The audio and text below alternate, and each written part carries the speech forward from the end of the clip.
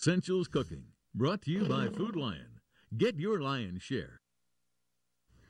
Learn to make a new dish that could quickly become one of your favorites. Greg Hare from Stratford University is joining us this morning with more, and you've already wowed us with some of the ingredients that you brought this morning. Thanks for coming in. Thanks for having me. What are we making? We're doing a little pesto chicken with peppers and olives. Okay? Yep. So we have our nice hot pan here. Okay. We're going to give it just a smidge of oil. We can tell our pan's nice and hot. See how fast that oil moves around? Gorgeous stuff.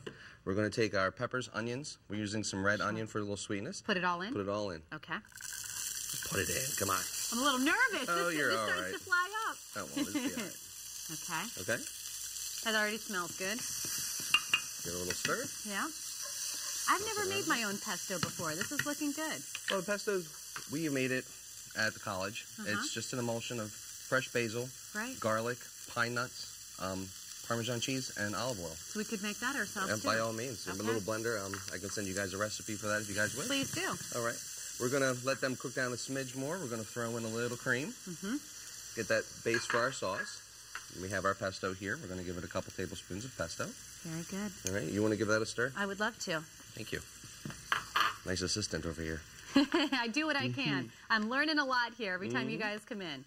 All right. And this is easy. When you think about kids coming home from school here, coming up in the next few weeks, this would be an easy meal to get to them and healthy. That's talking about fresh ingredients. And then we have our sliced olives. Oh, yeah. You can get them canned already sliced, or you can get whole pitted and slice them up yourself.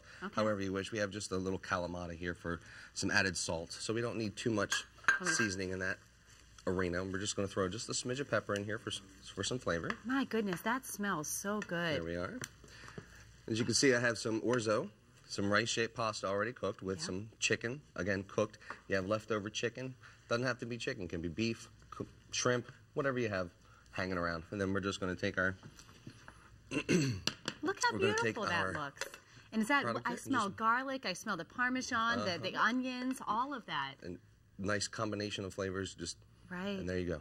Oh, my goodness, Greg. That looks really good.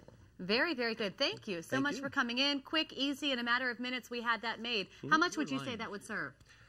That would serve for 3 to 4 people comfortably. Perfect. All right, guys. If you want to learn more on this recipe, log on to foxbaltimore.com/morning.